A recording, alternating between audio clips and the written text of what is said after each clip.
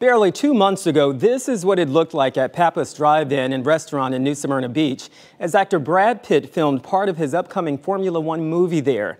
But this morning, it all went up in flames, destroying the landmark eatery. As News 6 anchor Crystal Moyer tells us, people in the area are now devastated. It's likely a total loss. This is all that's left of Pappas Drive-In and restaurant. It was an icon for New Smyrna Beach. Absolutely. You know, we've only been here 11 years, but we've been here often and enjoy coming here.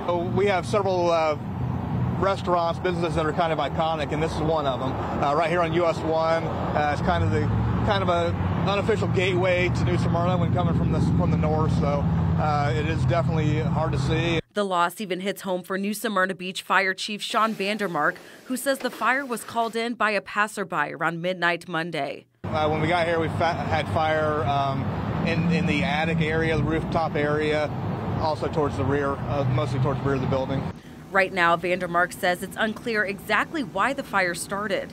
These older buildings are stubborn, heavier timber, heavier dimensional lumber, layers of roofing material. They get really stubborn to put out, so they keep popping back up. They keep right? up in all places. I mean, we've been here for 8 hours now, and you can see there's still spots that we're having to surgically go through and pick apart just to get them to fully get extinguished.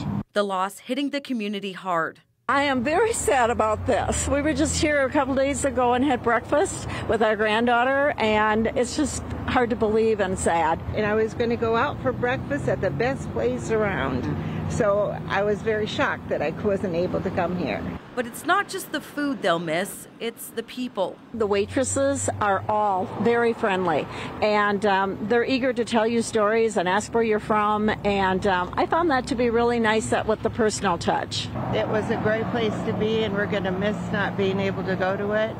And I feel for the owners and all the workers because they worked their buns off. They really did. They really tried to make everybody happy.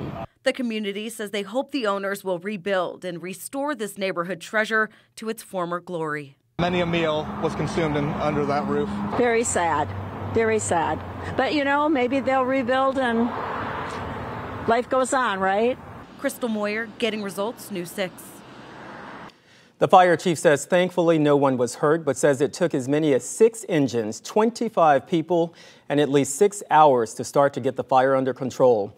The state fire marshal is now there trying to figure out how it all started.